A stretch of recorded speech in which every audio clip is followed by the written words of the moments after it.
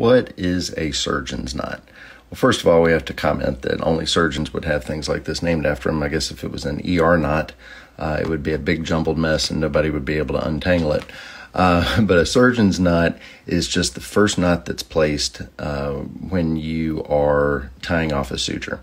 So you take your needle driver, you put it in the center of the laceration, and you take 2 wraps of your long thread around the needle driver, grab the tail, and pull it in the opposite direction.